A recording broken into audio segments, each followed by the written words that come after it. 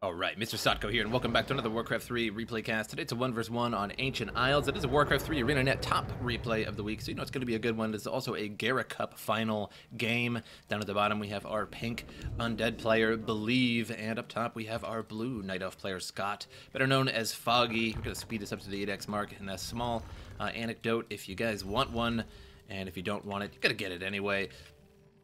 I had to try about 6 Ancient Isles maps before this one would work. And so I went to about a dozen websites trying to find this particular map. And I think this is the hardest map I've actually had to try to find on Warcraft 3 before the replay worked. And why? I don't really know, but it is what it is. A Claws of Attack +6 for that Demon Hunter. Ancient War soaking up all that damage. And the undead player, he's going to be creeping this Ogre Magic Camp. This is sort of one of two undead strategies. You either creep with some ghouls with your Death Knight, or you actually just go to your opponent's creep camp and you try to steal a kill with your Death Coil, or steal the item, disrupt him in some way. So going to be creeping out of this camp here as his particular strategy. And this Ogre Magi will fall sooner or later, and it is really resisting death. There are Circlet of Nobility drops for that Demon Hunter, or for the Death Knight rather, and Demon Hunter on his way. And this Death Knight's about to get mana burn soon here. And I'm surprised it hasn't occurred already. Demon Hunter trying to get some of these Skeleton Warrior kills, so it's sort of free, easy experience killing those little Skeleton Warriors. And Death Knight nearly level 2, Demon Hunter nearly level 2, both killed the same creep camp, both at the same level of experience.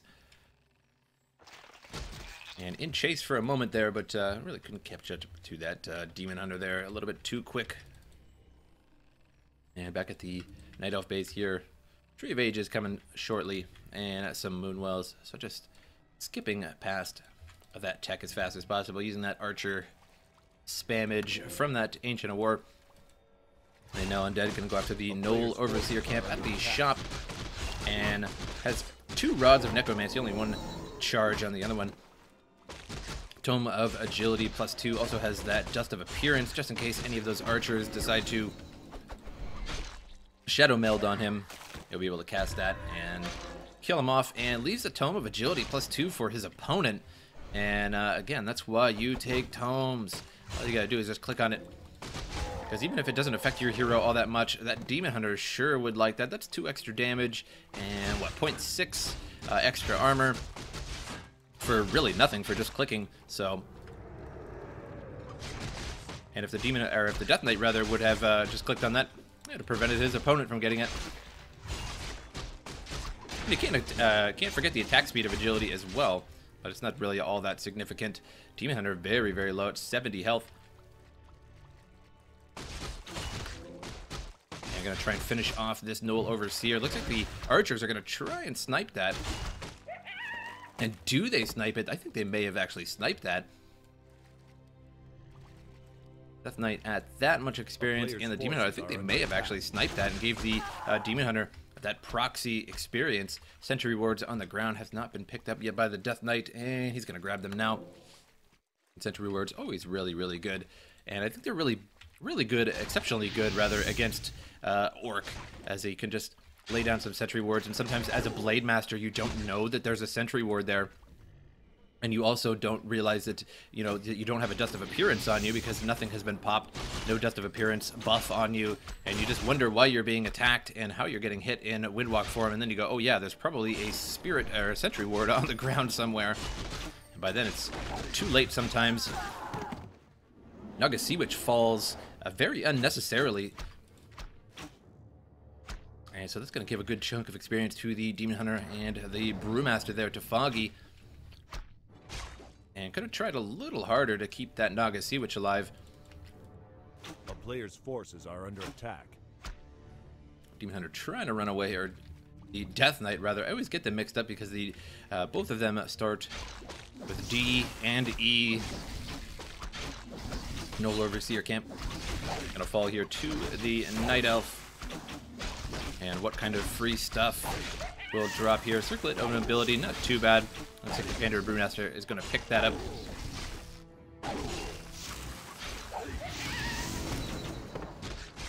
And Believe has really got to watch these ghouls. These low health ghouls are just food for the Brewmaster. Breath of Fire loves to eat up ghouls. Now you can see which is back in the action here, and the Death Knight so low, nearly killed that Brewmaster there. But the Scroll of Town Portal was transferred from the Demon Hunter to the Brewmaster to keep him invincible for a moment while he was getting out of there. Now going to be all healed up with those Moonwells. 2 Ancient Allures popping up here.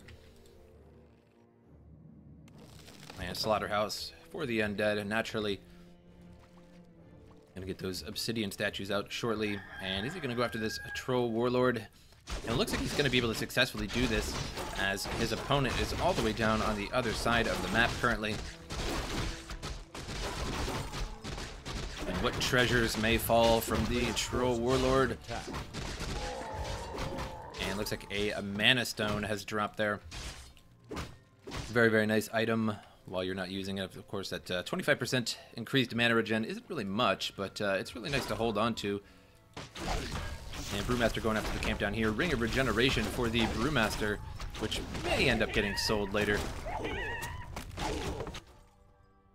And Death Knight is really, really low. I'll wait for this Obsidian statue to start healing him up. And I'd like to think that this Mana Stone here is likely to get used throughout the game at some point. I usually like to hold on to them as long as I can, because that 25% mana regen is pretty nice. A player's forces are under attack. But you gotta do what you gotta do, and sometimes you just gotta use it. And no Poacher Camp falls there. Nothing too crazy. Actually gets the Death Knight level 3 there, so he must have been very, very close. So level 3 Demon Hunter and a level 3 Death Knight versus the level 1 Nugget Sea Witch. The level 2 Brewmaster kills that Red Drake there. Gets Rune Bracers, very, very nice item against that Death Knight. Suffer less damage from those death coils.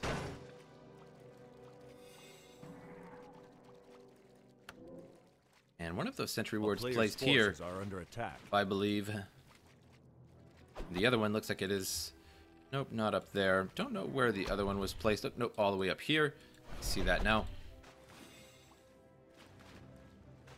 Death Knight was trying to pull that creep camp, the Troll Warlord, but I'm not sure if that's going to happen right now with the Night Elf pressuring. And not a good idea to pull that Warlord when you're being pressured by your opponent. Now have a Lich out on the field here, and sporting that Orb of Corruption.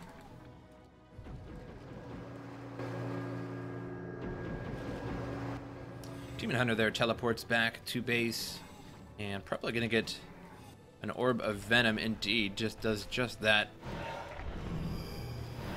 Now Troll Warlord here may fall, and does. Healing wards have dropped. And what even happened to those healing wards there? Were they destroyed? That was very interesting.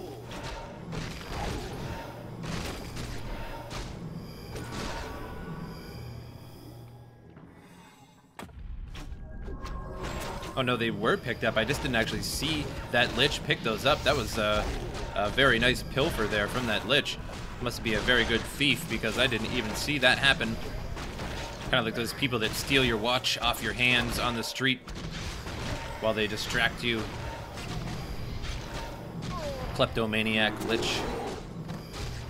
And healing wards, 2 of them sort of kind of wasted there. Gave a little bit of health to the undead army, but one of them was destroyed right off the bat, and the second one didn't really last all that much longer.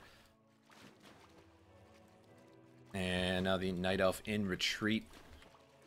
And some very low Dryads and or Archers here. One of them's going to fall. And this Dryad will probably fall as well, unless we can get into a Moonwell. But no, it gets out of there.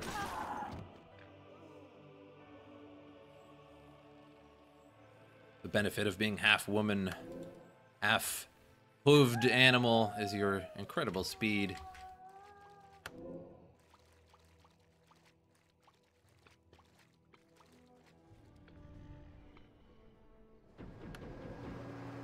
So far, a fairly even game. A player's forces are under The attack. Night Elf's expansion is cleared, so he can actually expand there. Claws of Attack +6 for the Undead there. Gonna put that on the Death Knight for now.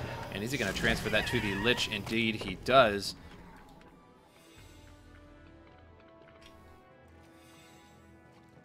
So the Undead's expansion is not clear, so he can't really expand, but the Night Elf can.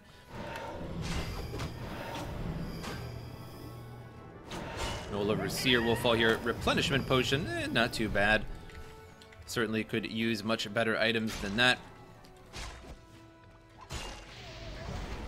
Lich nearly falls there, but takes a Death Coil. And now the Demon Hunter in a little bit of trouble here, but gets teleported out of there. And Lich really having to run here, getting focus fired down. And now the bear is going after the weak Crypt Fiends. One of them falls, gives level 2 to that Lich. And should now have Frost Armor, unless he chose Chosen Death Pact, or Dark Ritual, rather.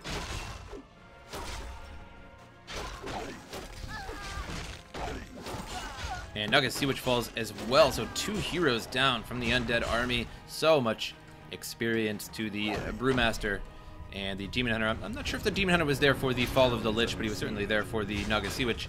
But either way, quite a bit of experience to the Night Elf army there.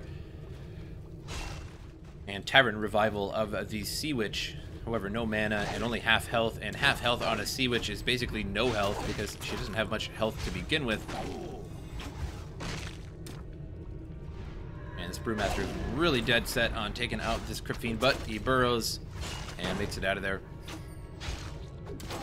And it does look like the Night Elf is expanding now, has a Tree of Life growing on the left side of the map here. A player's forces are under attack. And has been pointed out by one of the observers. But I saw it first. So therefore, I'm the winner. And Naga Sea Witch in big trouble here. I don't think she's gonna make it. As long as she continuously gets struck by that Dryad, she will be super slow. And Naga Sea Witch falls again, and I think that is the 3rd hero that has fallen for the Undead so far, maybe even the 4th.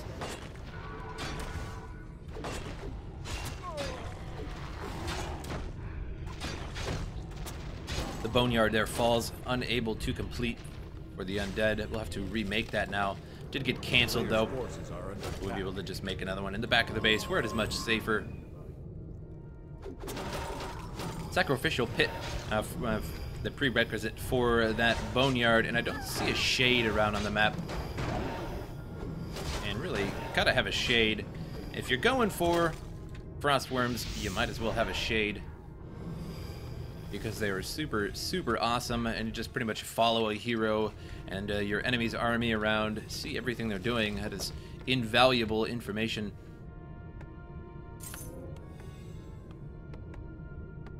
Death Knight sells that Dust of Appearance.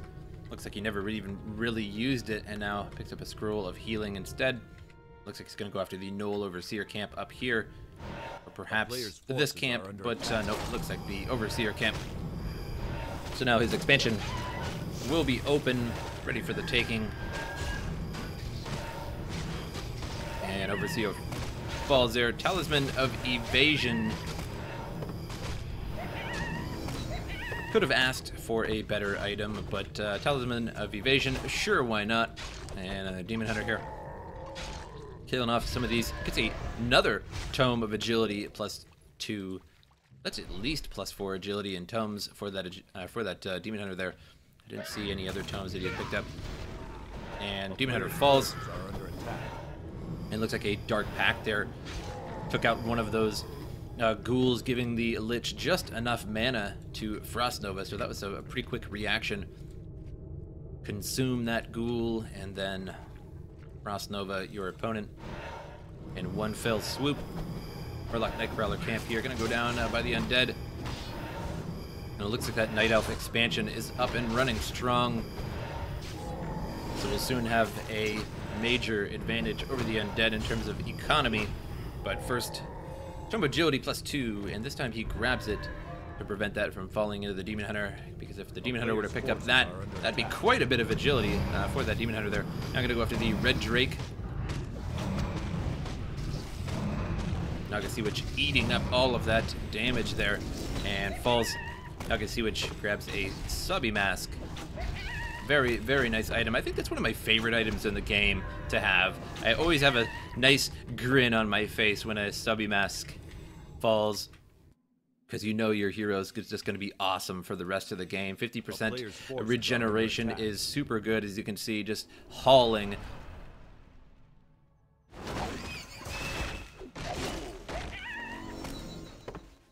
Of intelligence for the Night Elf, taking out that small camp. It doesn't look like there's too many camps left on the map. Looks like we have this little Geomancer camp and a Brute camp. And we do have this Nightcrawler camp down here as well, and one lonely Warden just standing there. Everybody has neglected Frostworm out for the Undead now. 3 destroyers as well, but not really a lot of magic to consume. A town is under siege.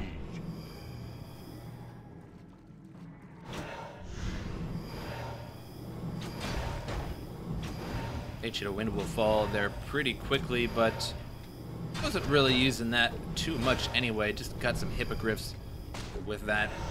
Hippogriff going after the Frostworm. Frostworm taking a lot of damage. The Dryad's going after it as well. And is a Death Coil going to hit that or not? He does have 75 mana now, 80 mana. But it has been mana burn, so he cannot Death Coil that Frostworm now. Only 200 health. 300 health rather left on that Frostworm. And Frostworm very low, 120 health. And really got to watch this. He's bringing it back into battle, and that's maybe a bad idea here. And it may fall soon, and it does fall to that Breath of Fire. And that was actually a really long range Breath of Fire. I think it just looked extra far because he was up there on the higher elevation. Demon Hunter was sent back to the Night Elf base for healing. Meanwhile, these Druids of the Claw are going to be vulnerable, and free experience now for the Undead, but Staff of Preservation there. Sends one of them home. And now the Ancient of War. Ancient of Wind will be next here. Gotta love that experience. Love that money. And Tree of Life may fall, but the Night Elf is coming shortly here, running down the way.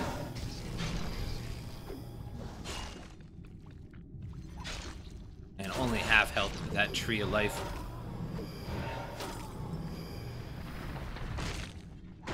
Burrowed Cryptfiend here, so low.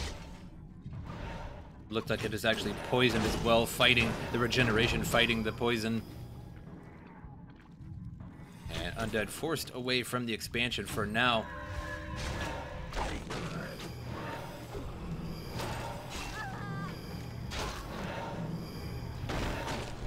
And the battle continues here. Goblin Shredder in the mix, because why not?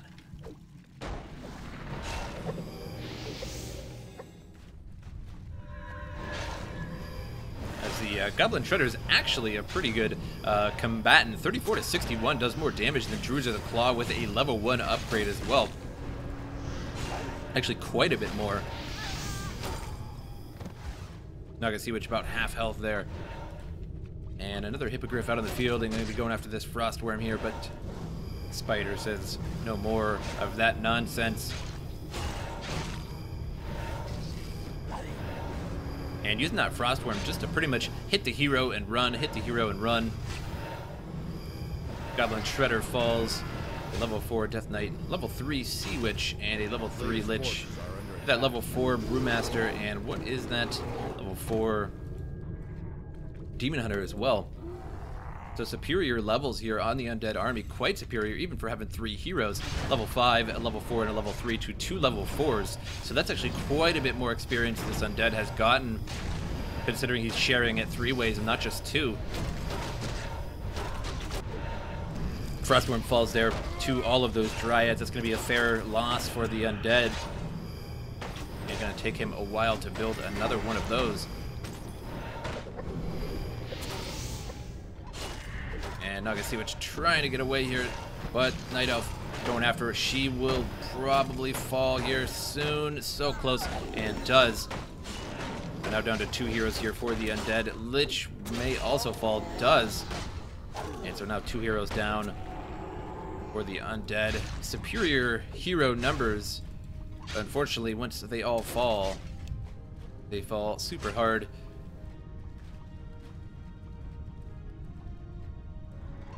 Death Knight now trying to get back to base here, trying to get back to the Blight. And should just keep backing up a little bit more. Blight might as well have that slight extra regeneration and possible defense from his Black Citadel there. Another Frostworm is out and could be the saving grace, but there are a little bit too many Dryads. And not enough spiders to actually take care of those Dryads, as the Frostworm, of course, is completely and utterly useless against Dryads. And I believe has to GG out, doesn't really have any money. His expansion gone, never expanded throughout the game there. So a very, very good game. And that was the Gara Cup final, or at least as said by on Warcraft 3 ArenaNet. And so a very close game.